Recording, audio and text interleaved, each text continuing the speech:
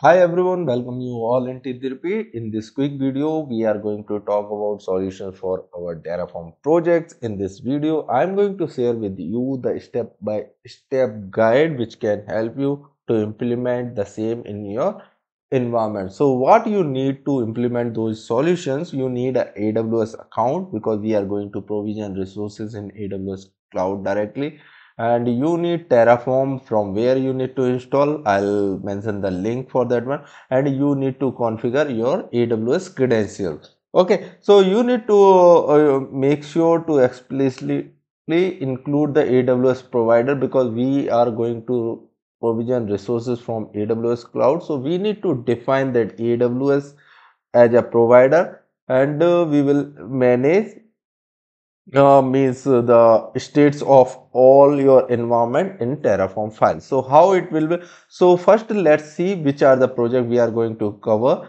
The first project we will talk about where we will create or we will deploy a static website in our S3 bucket. So you require your requirement is deploy a simple static website on AWS. So for that one you need to use S3 bucket. You need to configure S3 bucket, and optionally for higher latency for your end user you can low latency for your end user you can use CloudFront. That is just optional, but we will see how we can configure. So everything I have already documented, so you can follow the same guide.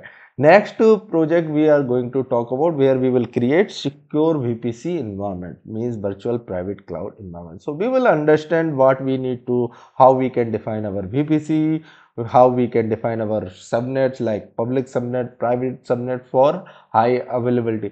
Then we will associate those subnet as well, and we will also create internet gateway, net gateway, and then we will see how we can control the traffic through the security group. Next project is about provision and configure a single EC2 instance to run a basic web server. So like your virtual machine which will be EC2 server, and on that one we will host our website that will behave as a web server, and how we will access it. And for that one we require Amazon machine image, that is AMI. That is the image for our EC2 instance. Then we will launch that EC2 instance. And we will make sure that EC2 instance will be created under the VPC which we created in private cloud in project 2. And then we will need to provision any necessary security group if needed, and then we will utilize user data script to install server software. Okay, so these are the three projects we are going to cover today. करो ना. So as we already know about the project, now we know the requirement, we understood the summary of that project, what it is looking for. Now let's see step by step. So here I'll share the links in the description box. So for the first project where we need to do, let's see the steps what we need to follow. First we need to understand what exact requirement we are having, means we need to understand prerequisite before starting our project. So first we need to set up our project. We need to create the folders where our project will be hosted.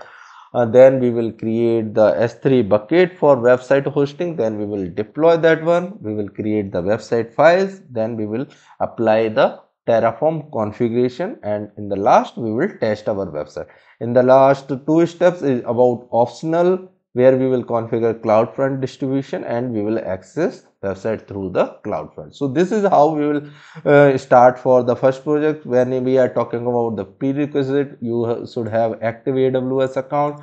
You need to configure that AWS command line interface. You can use it and configure it from here. Then you need to download and install Terraform. Okay, then you can use one text editor where you will write your code that will help us to create those files for Terraform. First steps, as I mentioned, we will create a folder for our project, so we can use mkdir static website project, and then we will go inside that particular folder. So whatever command we will run under this folder itself. So inside the directory we will create a this file, this is .tf is for Terraform file, main file is where we define everything. Okay, so now in our main.tf file, we need to first define the provider. What is this provider? Here it is AWS, because we are using AWS cloud for provisioning resources. In which region it will be, we need to define that. Then we will use the resources which is needed for our website. So first we need S3 bucket. We will provide the S3 bucket name here. Okay, it should be unique name, and then we will see what type of access it should be. Like we are talking about the website hosting, it should be accessed through the public internet. That's why it's a public read. Okay, then we are defining index page of our website here.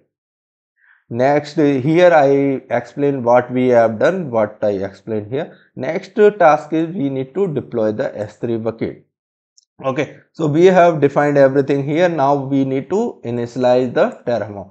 Before applying any changes, we need to initialize our Terraform. Then we can use this command Terraform plan to see in advance what are the changes will happen when we will click on or run our apply command. So it will help us to understand, okay, this will be created, this will be removed, everything, whatever action will be taken through our code, it will show us that thing. In the last, we will apply that one. Once it is applied, we are done. Then we will create our website files. So as we know that index.html, we will define the content of our website, and then we will upload that file through this S3 web. Okay, we will use AWS CLI here, and we will run this command. In the last, again we will run Terraform apply. After plan, we will do apply, and then we will test our website. The name of that our website will be like our unique bucket name which we defined, then followed by region, and then AWS, Amazon AWS.com. So this will be your website link that you need to test it. Now we are going to see how we can define CloudFront in as an optional. So, here you can define this as a resource. We are using CloudFront, and this will be our name, and we will provide this domain name and original ID.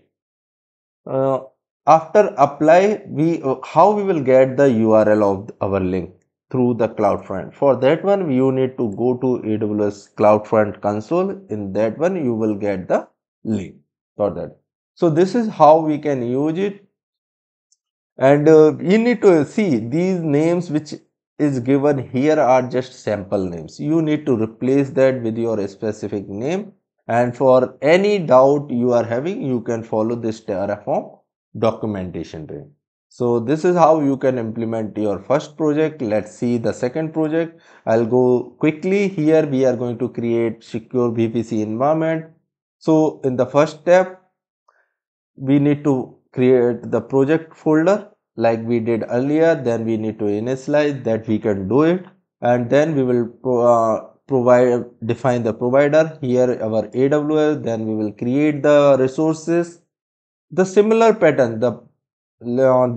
These files means the syntax of those code are very simple. It is self explanatory, but just try to understand. The more and more you will do, you will understand more. After creating this VPC, okay, see, I just these two things I have combined. In the final, it will look like this one. And then we will create the subnets. Like here you can see public subnet. We define two public subnet A, public subnet B for high availability. Similarly for private subnet we are using. Why we need those? Because we want internet connectivity, then we need private subnet. When we need net gateway connectivity, we need private subnet. Sorry, for internet connectivity, we need public subnet. So this is how we will create the internet gateway and net gateway. Then we will define the route table. After defining route table, we will associate those subnets with the respective route table. In the last, we will go through and we will define the security groups here. Okay, we will allow HTTP on port 80 for our website. So this is the way we will define it. For ingress traffic, we will define. For egress also we will define. Egress is outbound traffic, ingress is inbound traffic. At the last we will apply. Once we will apply, then project will be completed, and then now we will see the third project. Okay, so for this one we will create the EC2 web server. These are similar kind of project, but these are simple mini project that you can define, and within 15 minutes you can configure those. So it will give you more hands-on experience. So here in the first project, first step, always start with creating our file, new directory we will create. We will provide the name, then we will go inside that folder and we will create our main.tf file. In that one, we will provide the provider name. Then we will define our resources. Our resources, either it is EC2 or VPC, whatever in your project, you need to define it.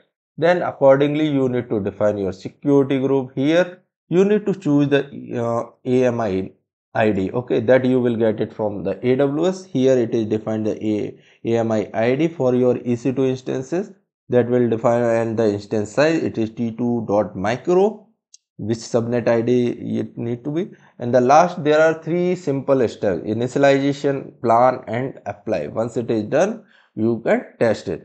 But you, after, see, right now you are using AWS cloud, so make sure you clean everything after your experiment, because you are not aware which resource will consume your money, so it's better to clean up once you are done.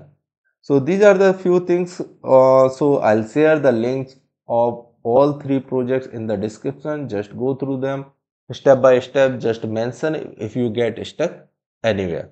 I'll be happy to help you. See you in next video with more learning resources. Till then, bye bye.